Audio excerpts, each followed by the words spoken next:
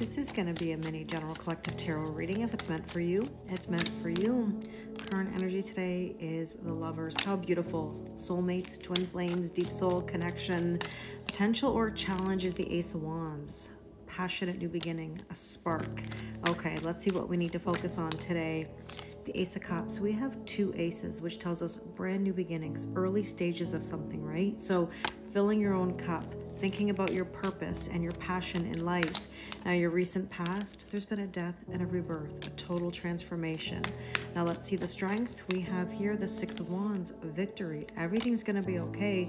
You just got to keep moving yourself forward and believing that good things are coming.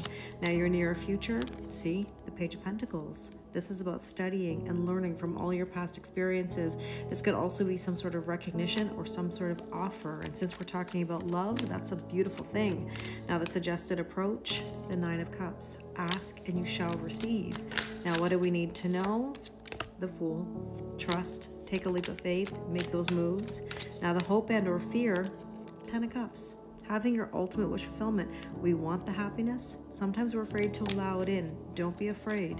And your probable outcome, the Ten of Swords. You're letting go of something. This is like an old cycle that just has to end so that your happiness can come in. Let me know if this resonates.